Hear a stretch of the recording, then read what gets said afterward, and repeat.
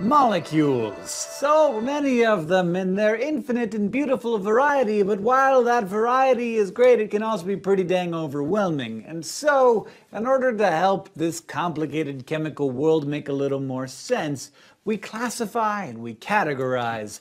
It's our nature as humans, and it's extremely useful. One of the most important of those classifications is whether a molecule is polar or nonpolar. It's a kind of symmetry, not just of the molecule, but of the charge. It's pretty easy to see when you're just looking at them. You got polar and nonpolar, polar, nonpolar, polar, nonpolar. I'm gonna take sides right now. I'm on team polar. I think polar molecules are way more interesting despite their wonky, off-balance selves. Nonpolar molecules are useful and their symmetry has a kind of beauty, but polar, in my humble opinion, is where it's at.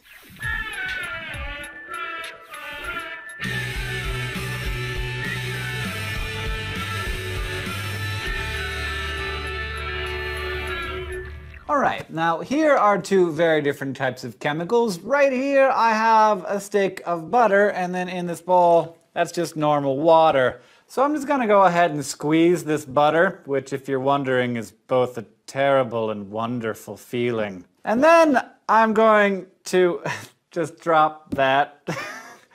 Now I'm going to attempt to wash that butter off my hand. But that is just not it's not going anywhere, ever. Ever. It's just beating up on me. Why? Because water is a polar molecule and the various chemicals that make up butter are nonpolar, and water wants nothing to do with that. Ugh. So, what makes a molecule polar? Well, two things. First, asymmetrical electron distribution around the molecule. You can't have a polar molecule made up entirely of the same element because those atoms will all have the same electronegativity, and thus the electron distribution would be completely symmetrical. Electronegativity is usually thought of as how much an element wants electrons around it, but I think it's more about how much electrons want to be near that element. If electrons were 13-year-old girls, fluorine would be Niall Horan. They'll do anything just to be near it. Why? Some simple periodic trends. Electronegativity increases from left to right because there are more protons in the atoms, and more protons means more boys in the band. Meanwhile, it decreases as you move from top to bottom because as the crowd of electrons gets bigger, they start to shield each other from the effects of the protons. What I'm trying to say is that electrons are hipsters. If a bunch of other electrons are into that thing, they're less interested. Now, there are a number of other factors here, but just like the relationship between tweens and their latest boy band fixation, it's complicated and weird, and you probably don't want to think too much about it. But in this nice little map, you can see that the trend is pretty clear. The upper right is where all the superstars of electro fame are. Oxygen, nitrogen, fluorine, chlorine, and bromine are basically the one direction of the periodic table. So for polarity to occur in a molecule, you have to have two different elements at a minimum, and the difference between their electronegativities has to be 0.5 or greater. If that's the case, the outer electrons spend enough extra time around the element that's more electronegative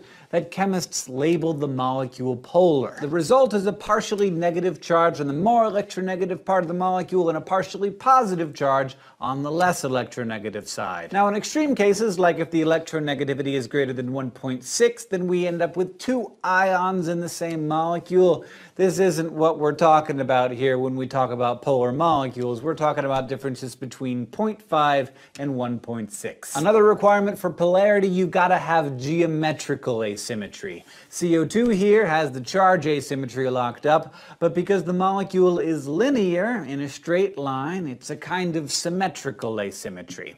The same thing goes for CH4 with its tetrahedron of weakly electronegative hydrogens around a more strongly electronegative carbon. These molecules have polar bonds, but the molecules themselves are not polar because the symmetry of the bonds cancels out the asymmetry of the charges. In order for a molecule to be polar, there has to be a dipole moment, a separation of the charge around the molecule into a more positive area and a more negative area. Lots of molecules are asymmetrical in both electronegativity and geometry. Those are our polar molecules, the asymmetrical beauties of chemistry. Look at them all. They're so quirky and weird. They've also got a system for indicating where their charges are. We draw an arrow with a plus sign at the tail pointing toward the negative side of the molecule. Little lowercase delta plus or delta minus by the individual atoms signify a partial positive or partial negative charge. Liquids made up of polar molecules are really good at dissolving solids that are composed of polar or ionic compounds. Ionic solids are basically just polarity taken to the extreme, so far that instead of having a partial positive and partial negative dipole moment,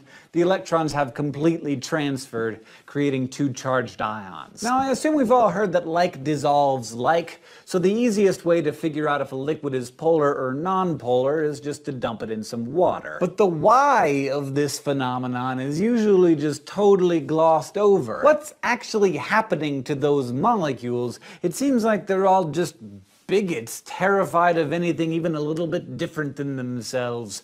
But this is chemistry, so there must be some fundamental reason, and if it's fundamental, it probably has something to do with decreasing the energy of the system. And indeed it does. Those partial positive and partial negative charges of water, they're at their lowest energy state when they're lining up together, positive to negative, into a kind of liquid crystal.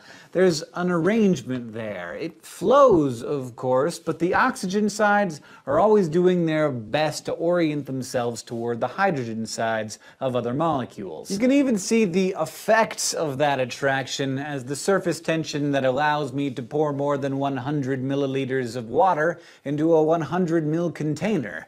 The strength of that surface tension depends on the intermolecular forces that pull molecules of a liquid together. These attractive, also called cohesive forces, pull the surface molecules inward. And what you see when you look at this pile of water is the result of those cohesive forces, minimized surface area in the water in this beaker. When you put a bit of oil into that mix, the water totally freaks out. Oils have notoriously nonpolar molecules, so suddenly there's this mess of uncharged gunk interfering with the nice orderly arrangement of polar water molecules. But if you take a closer look, the processes are very similar to those between water and air. Water does everything it can to minimize its surface area and kind of expels the oil droplets.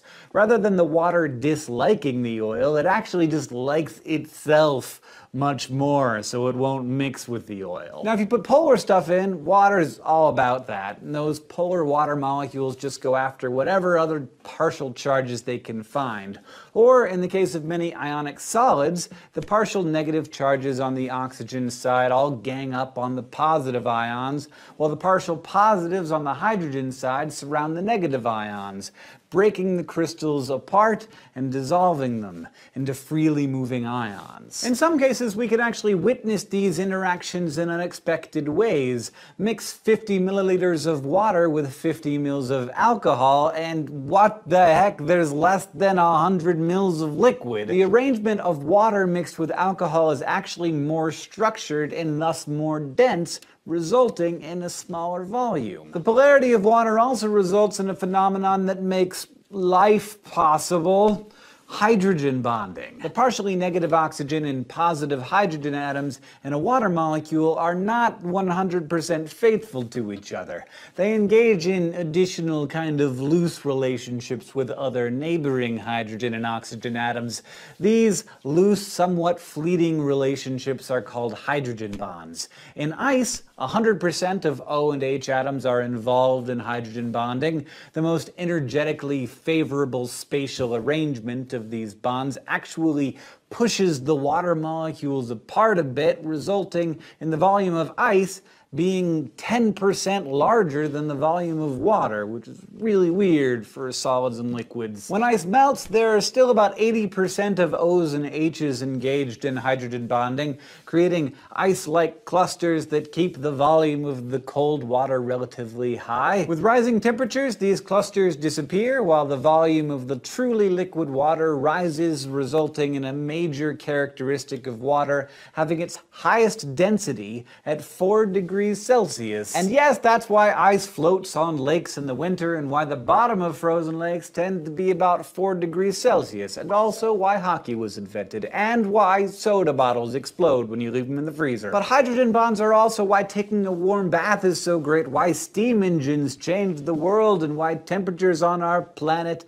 are so constant when compared to other cosmic temperature fluctuations. It takes a lot of energy to change the temperature of water because each little temperature change is associated with breaking or forming lots of hydrogen bonds. And they absorb or give off a lot of heat. In fact, the specific heat capacity of water is about 5 times that of common rocks. And amazingly, we haven't even finished talking about how powerfully useful these partial charges are. They also allow water to dissolve pretty much anything that's even partially nonpolar, which includes sugars, proteins, ions, and tons of inorganic chemicals. Water and its useful little dipole moment can dissolve more compounds than any other chemical on Earth. Frankly, it's amazing that it doesn't dissolve us from the inside out. Which brings me to one little last polarity tidbit, the hybrid molecule. There are lots of molecules, like the surfactants in soap, for example, that have both polar and nonpolar areas. Dish soap is thus able to dissolve the fatty parts of my butter catastrophe here, and then stick the polar sides out, allowing the whole mess to get washed away by Avogadro's numbers of polar water molecules that I'm sticking on my hand right now. Oh yeah, that's better, but not. I'm gonna have to go to the bathroom to get this all the way fixed up, so be right back. Likewise, the fatty acids that make up your cell membranes have polar heads, which keeps them interacting with the aqueous environment of our bodies, but nonpolar tails, which prevent the cells from just being dissolved by the water around them. Pretty dang elegant, if you ask me. Thanks for watching this episode of Crash Course Chemistry. If you were paying attention, you learned that a molecule needs to have both charge asymmetry and geometric asymmetry to be nonpolar, that charge asymmetry is caused by a difference in electronegativities, and that I am totally team polar. You also learned how to notate a dipole moment, or charge separation of a molecule, the actual physical mechanism behind like dissolves like, and why water is just so dang good at fostering life on this planet.